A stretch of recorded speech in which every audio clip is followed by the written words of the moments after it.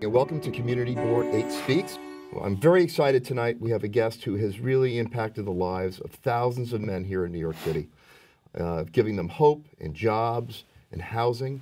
Many of them are ex-offenders that are struggling with drug or alcohol addiction. We're familiar with these gentlemen on the streets that make our lives better. They're the men in blue of Ready, Willing, and Able, and they're part of the Doe Fund. And I'm very proud today to welcome George T. McDonald, the founder and president of the Doe Fund. So thank you so much for David, coming. it's my pleasure to be here. Please, give us a little bit about your background. I know you've been an activist, a community leader for years. I actually started a public career in New York City when I ran for Congress in 1980 on the Upper East Side. I was trying to fashion being the poorest man running against the richest man, who was Bill Green at that time. He was the richest man in the House. So that didn't work out. But a woman died in the Grand Central Terminal of malnutrition in 1984. She literally starved to death. And I read about it in the newspaper. And I thought, go find out why. How is this possible in the richest country, in the richest city in the world, that somebody could literally starve to death right in front of us? And so I went to Grand Central in 1984. As I was feeding the people, I got to know them, and I did it for 700 nights in a row, 2 years. And I listened to what the people said. And over again, I heard, George, appreciate the sandwich, but what I'm really looking for is a room and a job. A room and a job to pay for it. A room and a job to pay for it. And I said to myself, that makes sense. If I were indigent and I was looking for a way up, it would be through work. And I was lucky enough to meet a beautiful woman that was a screenwriter from Beverly Hills who had written a screenplay about one of the young ladies who killed herself in Grand Central that I knew and I had been feeding, and Harriet Carr was her name, originally from the Village, and we got married, started Ready, Willing, and Able together, and have done it for all of these years since.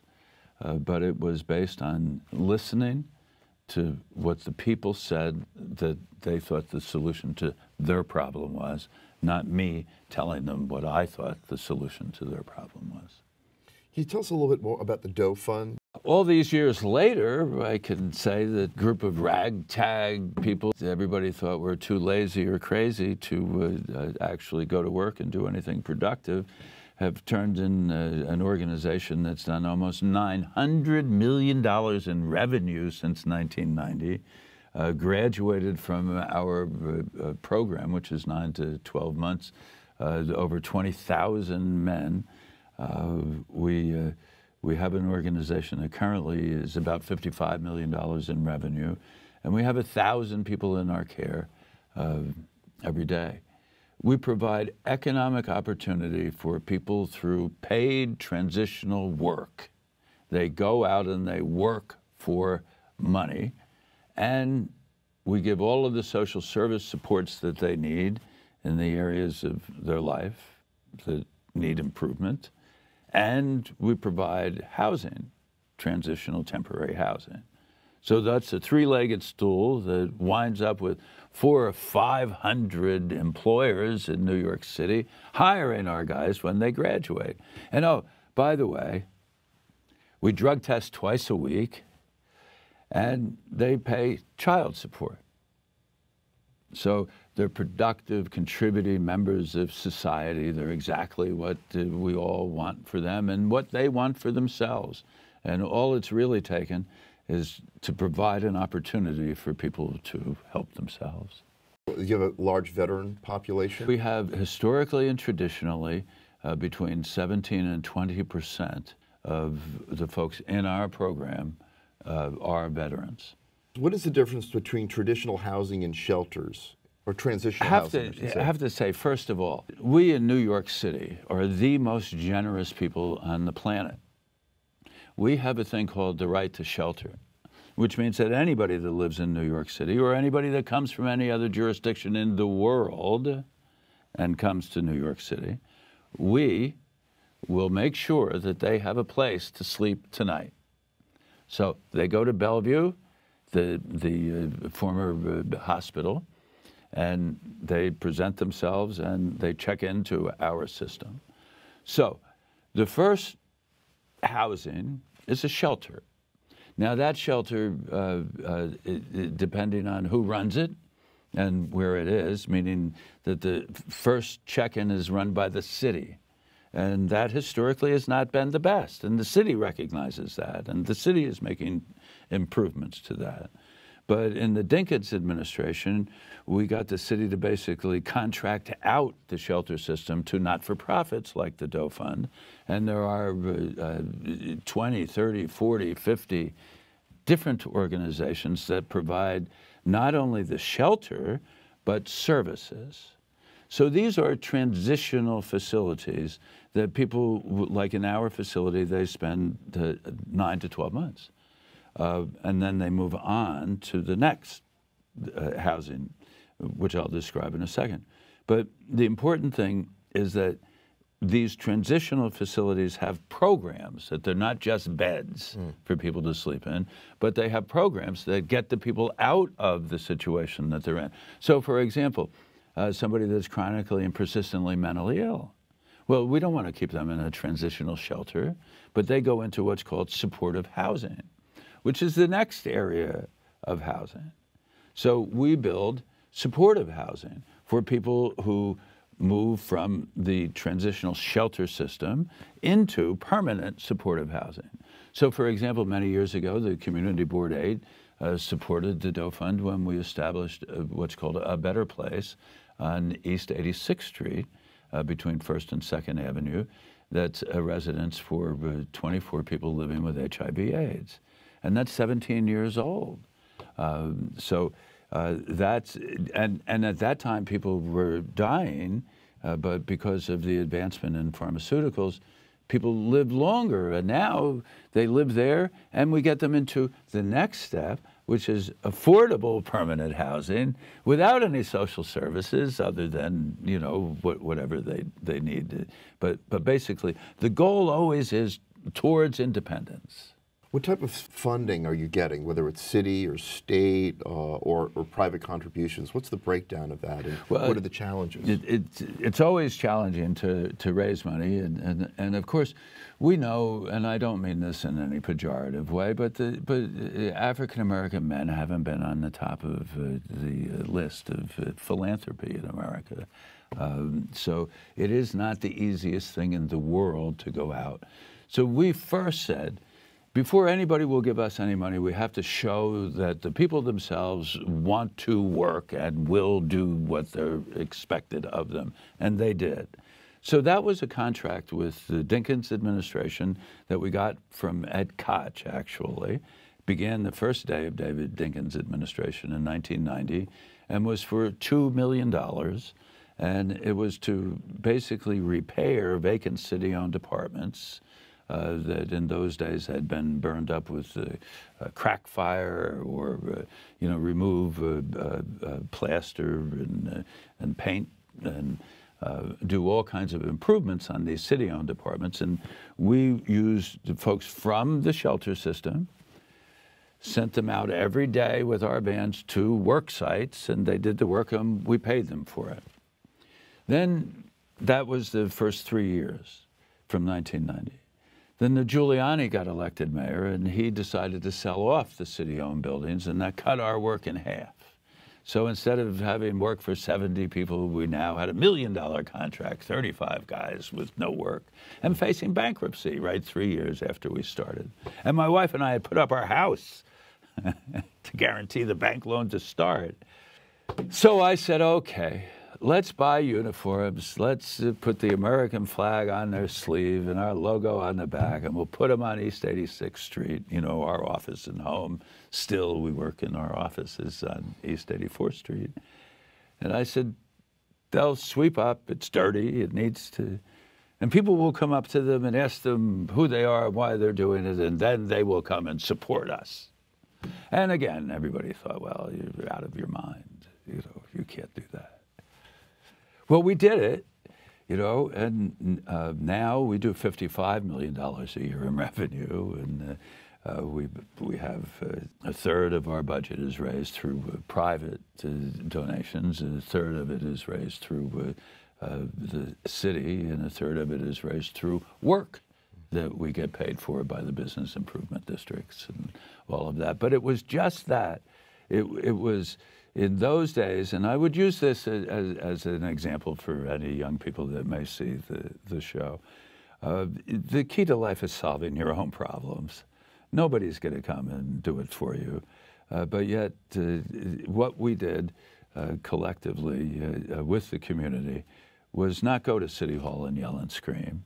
You know, give us more funding, give us more funding. We went to the community and we said, we have a good idea. This is a good idea. We know you want to help these people. This is structured properly. Let's do this together. And we did, and we still do. And that's a great thing. It really is a great, great thing.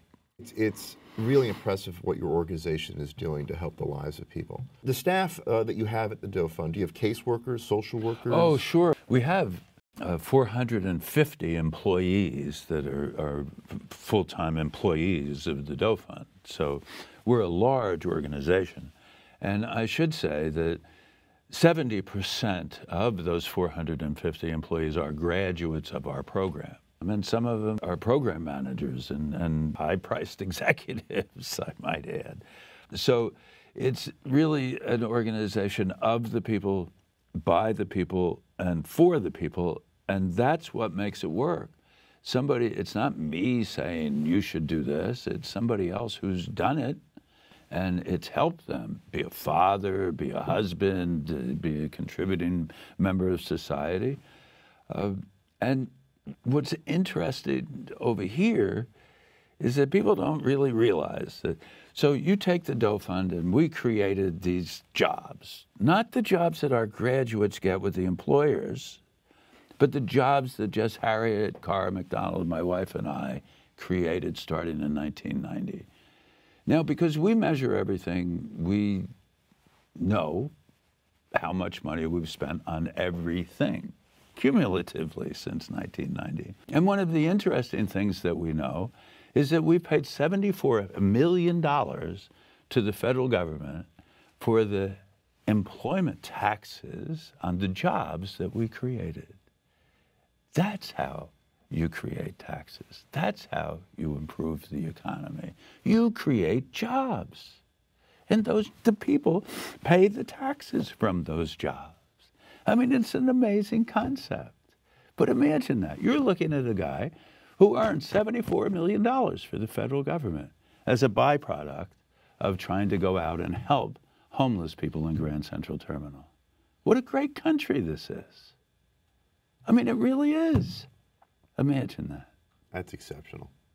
Now, a minimum wage or a living wage, how does that affect your organization? Well, see, and there's another thing that as a businessman, I would tell you, oh my goodness, how am I ever going to do this? Because it is $7.50 and now it's $15 in 2 years.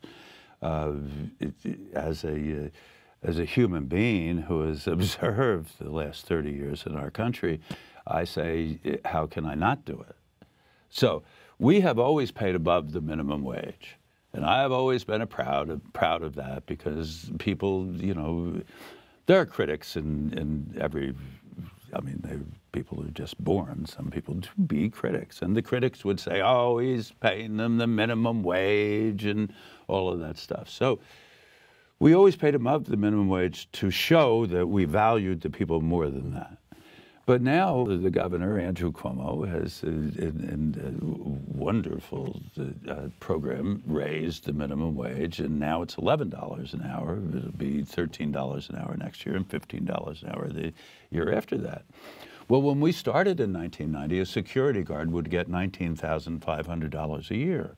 Well, last year, a security guard would get $19,500 a year, and this is from 1990 till now. So it hasn't changed. I want them to change. So the fact that I have to pay for it You know, well, that's just your problem. So how do you do that? Eventually, some of the contracts that we have get edged up in salary, and it gets adjusted. It has a disproportionate effect on organizations that employ people, a majority of their people in the lower rung of salary, because now the minimum wage at $15 an hour is going to be $31,000 a year. Well, we pay people above the minimum wage between, you know, the 20,000 and 31. So all of those people have to go up. So the city, in their infinite wisdom, understands this. We have a contract for a facility that will be opening after the $15 an hour minimum wage. And let's just say our day rate now would be $90 a day. It'll double. So that's the impact that the minimum wage is going to have. So each individual that works, your clients, are they going to get the full minimum wage, or do you deduct something for their housing? The first thing that we deduct is for the savings. Mm-hmm. So they have to save $1,000, and we match that with $1,000 when they graduate. We make them, they pay a program service fee that covers a little bit of room and board type thing to get them used to doing that when they graduate, and they have to pay child support. They have to sign up for it and get on it. But that's it. And then, you know, they get paid. And as I said before, we drug test twice a week. Generational effect is really something to see. These men become proud fathers to their children. We cannot afford to lose another generation of children to incarceration. And that's what we're doing if we don't provide opportunity for the fathers. So now I'm in this position where I'm changing my life, and my son is getting older. It makes me feel good where I could grab him like, come on, Kyrie, let's go to the park, or let's go get something to eat. I wouldn't give it away for the world. Like, I love that feeling. I love it. It's good. It's great. Spending time with my son is everything. It's my happiness. It's my peace of mind. It's my clarity. It's my truth. It's me. We love people. We want to help people. We do it very well. We can do it better tomorrow than we've done it today. We can help more people next week than we did last. My question to you is it sizable? And can this be replicated anywhere else in the country? Yeah, well, is it scalable? Yes. We've gone through the trial and error process of doing that. We were in Jersey City for 15 years until the mayor decided that we wouldn't be there anymore. We've been in Philadelphia for 17 or 18 years, and they love us, and we're now going to give them autonomy. We're working out a national replication model with some very, very wonderful people from our community board who are interested in doing it. It works because work works and opportunity works, and with the right structure and the right attitude, you can provide a set of circumstances where people will prosper. Have you ever calculated or estimated, you know, what it would cost for a gentleman to go through the program and the benefits of this person being independent, taking care of his children, the actual benefit, the monetary value to that? 3.6. 3.6, we had a study that a large accounting firm did, and it showed for every dollar that was invested in the program, 3.6 in societal benefit, both the value of the actual work that they do and then all of the things that don't happen. Don't go to Rikers Island. That's right. Don't go to Attica. Don't go to the precinct. Don't use the cops' time. You know, all of those things. And the benefit, it did not measure the generational effect. And you referred to it a little earlier, and we both know that it does have a positive effect on the next generation of children if their father is working and has hope and, you know, is involved in their life. Have you ever been in a situation where the city or state has tried to force clients on that you did not think was a good match or a good fit for them? We actually had a recent, somewhat recent example of that, when early on in my friend Mayor de Blasio's term, a commissioner of his got behind the 8 ball with sex offenders. And again, we have the right to shelter, and we have to shelter everybody, and that includes sex offenders that are discharged from prisons upstate. And he was in a panic, I guess, and he decided that he was going to put 50 of them in our 400-bed Ready, Willing, and Able program in East Williamsburg, because it wasn't near a school, which is part of the... Well, of course, that would have ruined our program. It would have just... because nobody would hire any of our graduates after that, and we couldn't put a person in our uniform and then send them out to clean a park or buy a school or any of that kind of thing. So we had to sue the city. All of those things you don't do. I thought you said you were a politician. Well, but the compromise part of the politics, which I do believe in, prevailed. And we were able to negotiate an outcome that was beneficial both to the city and to the Doe Fund. What can the community board do to assist your organization? I would just back it up just a little bit and say, if we can push the Business Improvement District for East 86th Street over the goal line this time, the third time in my lifetime maybe that we're here, that would be a big win. Now, that doesn't mean that the new bid would hire the Doe Fund. That means that they would put out a request for contracts for people to apply, and we would apply, and if we were fortunate enough to win, we would win. But I, as a citizen, having used the resources of the Doe Fund for 15 years to clean up East 86th Street for free until we couldn't any longer, really, really, really would like for East 86th Street to have a bid, because I would like to be able to walk down the street and know that these vendors that it looks like a third world country. And it shouldn't. I mean, look at the magnificence of the building and the residences and the people that live there. We deserve better than that. And we're so close. So that's one way that we can all help us generally. And the other way, I think that specifically for the Doe Fund, that I don't know that we would get more work, more business, if you will, from the Upper East Side, other than more contributions so that we can put more people out. I mean, that's the direct relationship. But what people can do is go to our website and look how they can volunteer and do mock interviews with guys as they're getting ready to get their jobs and that kind of thing, and talk to their employers about how we can perhaps introduce one or two of our graduates who are ready for full-time work into their organization, into their company, because we stand behind them.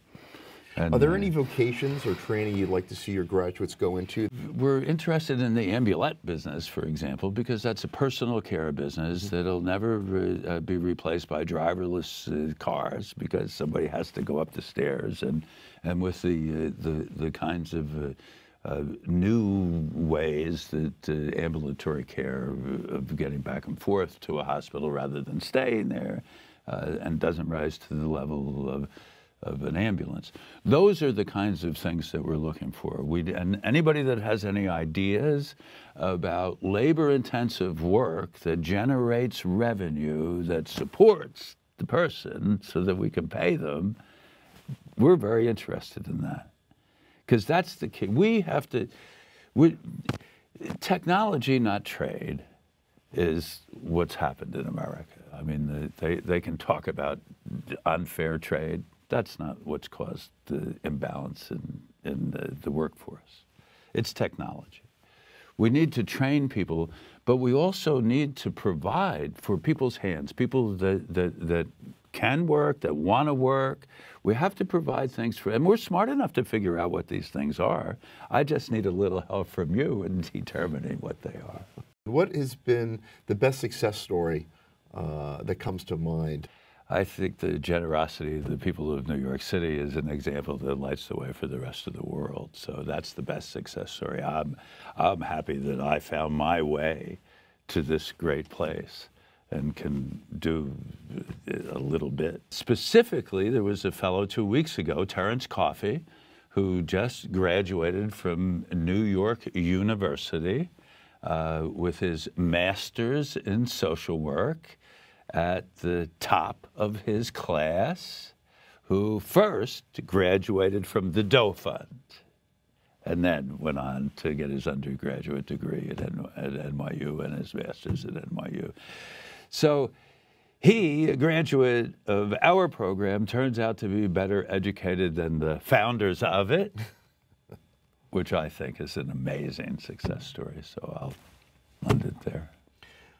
I want to thank you so much for coming and sharing your thoughts and talking about the Doe Fund and all the great work you do here in the city. It's opened my eyes.